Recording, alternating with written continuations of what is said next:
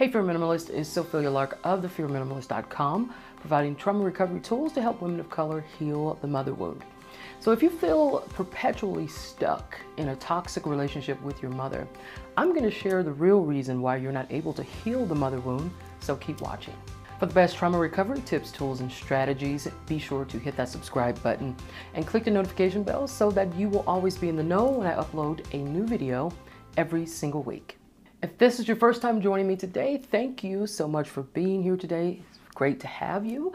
I am also a survivor of mother wound trauma, a licensed professional counselor, a certified clinical trauma professional, helping women of color resolve their mother wound trauma and build resilience. What is the real reason you're not able to heal your mother wound? Well, the answer lies in your root programming. Now, the root programming comes from the messages, the beliefs, the behaviors, the attitudes that your mother passed down to you through an insecure attachment style, which trained you to think about yourself in relation to others, yourself in relation to yourself, and also yourself in relation to the rest of the world. And so you see life through a particular lens based on these messages, these beliefs, and these behaviors and attitudes that have been passed down to you through that attachment system. And so what happens is that this root programming for you, because you see the conflict between the truth of what is between you and your mother and the desired, what I call the illusion of the desired mother. So that root programming creates a counter to that conflict, that pain that you feel. It is a way for you to try to resolve the mother truth, that your mother couldn't provide the warmth, the support, and the attention that you needed to become a fully thriving and independent adult. And so it's this fight against the truth of what your relationship is with your mother. This root programming is a very intricate, entangled web. And so that creates this emotional cycle that goes around and around and around and around with these thoughts, these beliefs, these attitudes that now have become your own. So they're not just what your mother did, it's what she did, and it's now what you are doing to survive. This survival behavior, you've taken these on, and you have internalized these beliefs as something that may be true for you, or that not necessarily may be, but you've internalized those as true. Now, this vicious cycle, emotional cycle that maintains the mother wound is going on and on and on and on and on. And breaking that cycle requires an active, intentional practice of deprogramming the root programming.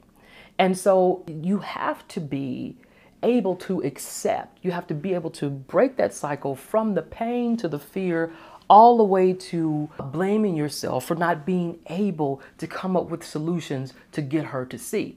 Because that's what the illusion of the desired mother is the attempt, it's the work to get her to see how much pain she's caused you, and you've created this illusion of what she can be.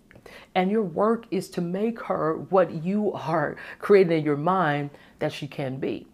And the fact is that she can't be it, because if she could, she would have already done it. But what the real problem is that, and this is not your problem, by the way, but the problem is that because she hasn't done her own work, she can't get there. You are trying to do the work for her. And so accepting that can't be the case, and then moving on to self-work is the key to healing. So you break the cycle by saying, she did this to me, I'm not happy about this, but I know I can't stay stuck here. So what do I need to do to move on? That's the beginning of breaking the cycle. And then when you figure out, you start to take steps to figure out what you need to do. This is called the self-work. And you begin to create this environment of safety for your mind, your spirit, your body, and your relationships. And then you practice taking that safety in. That's really what the healing the mother wound is about, is acceptance and then creating this environment of safety to take in that safety so that you can become what you need. You can become your own mother. You no longer need her to be the things that, or the person she needs to be, and to give you the things that you need, because now you are in the position to give them to yourself. And so when I'm working with women one-on-one, And some of you have worked with me, so you know what I'm talking about. We go through this whole, what this emotional cycle actually looks like. And then we approach it from the point of modifying the mindset around those negative narratives so that we can get to the point of understanding what happened. How did this lead to me believing this? How did it lead to certain feelings and behaviors? Behaviors are what I call protections and defenses.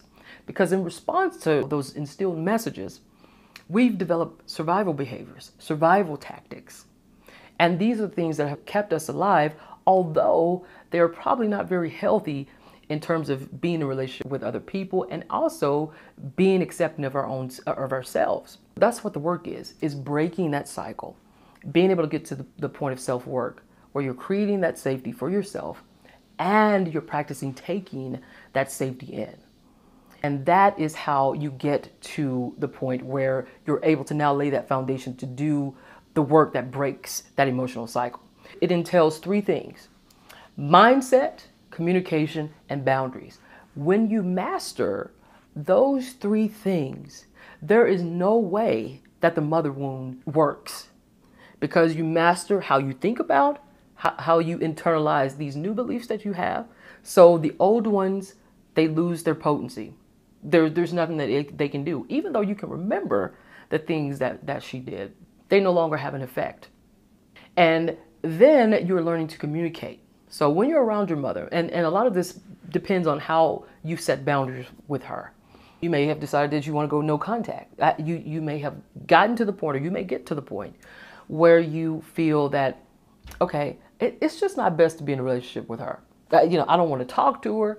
I don't want to say anything to her because, she's crazy.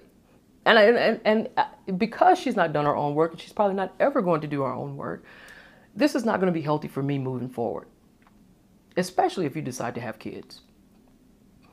And so, depending on the kind of boundaries that you set with your mother, if you continue to have some type of relationship with her, you're going to have to learn how to communicate in a way that I call creating a kissing list, which means keep it short and simple and non-defensive. That's what that means.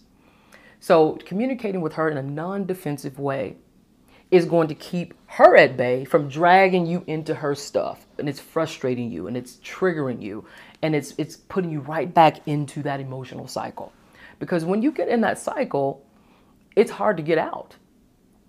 And so once you break that cycle, and you know what it's like to create the safety for yourself and practice taking that in, and then you do the work to bolster that, the mindset, the communication, and the boundary work, then it becomes much easier, not only for you to be in a relationship with your mother, but it also makes it easier for you to be in a relationship with anybody else.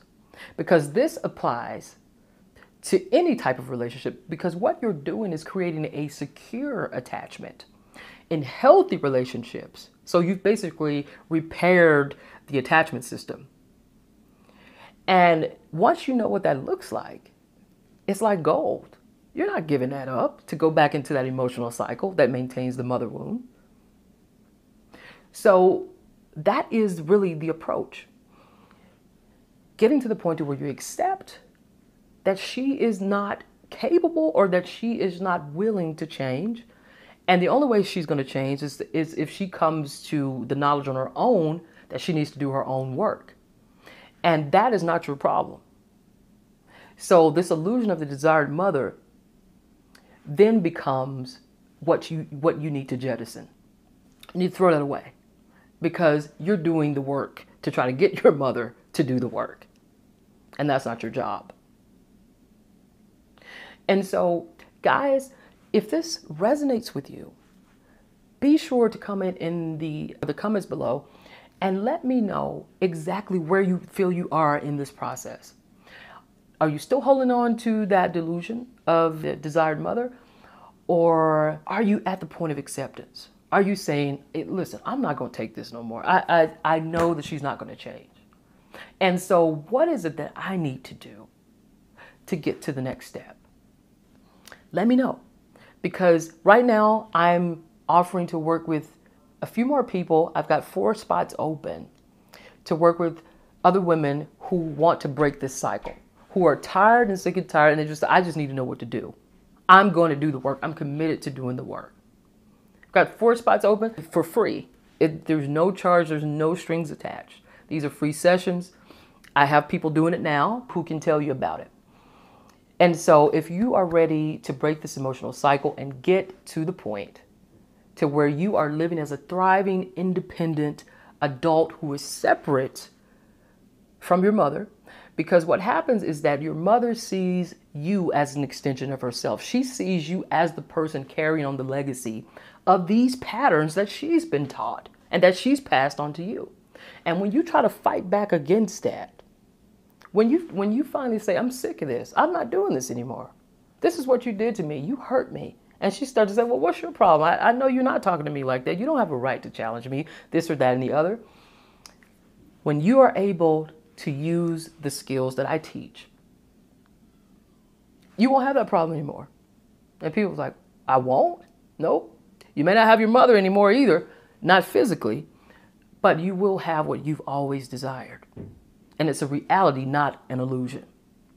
So let me know in the comments below, and hopefully some of you will take me up on the offer and we can get started, and you will experience a transformation like none other. Because the mother wound is a deep trauma. And when you're able to integrate that trauma and see the whole picture and see that now I'm in the driver's seat, I no longer have to let this narrative follow me around. Well, I can't ever get my mother to see, so there must be something wrong with me, or I'm just damaged, or, you know, I'm never going to live this full life because I don't have the right kind of mother. You don't need it. A lot of people don't have the right kind of mother. And they've learned to, first of all, their mindset around that whole comment has changed. And they realize that I'm an adult. I survived the damage that she did to me. And I'm actually able to have a much better life without her. Even if I talk to her every once in a while, she is not in the driver's seat. And that's the key. So now you know the real reason you're not healing the mother wound. And if you want to delve into that 3-pronged approach that I talked about earlier to help you disrupt that root programming that keeps you stuck in that emotional cycle, be sure to download my free trauma recovery coaching primer to help you dismantle that root programming, and you can click the link below to get that resource. Also be sure to connect with me on Instagram at Fear Minimalist and Facebook at Fear Minimalist, where we can carry on the conversation in more depth about healing the mother wound. All right, and that'll do it for today, guys. If you liked this video, hit the like button below, share with your friends, drop a comment. Let me know what you took away from this video and what you'd like to see. If there's something that I didn't touch on or that you felt like I needed to elaborate a little bit more on, be sure to drop a comment below to let me know. And be sure to hit that subscribe button, click the notification bell so that you will always know when I upload new content every single week. And remember that the sun is going to rise and shine bright tomorrow. The question is, are you going to rise with it and allow your best self to shine? I hope you do, and I will see you next week. Bye.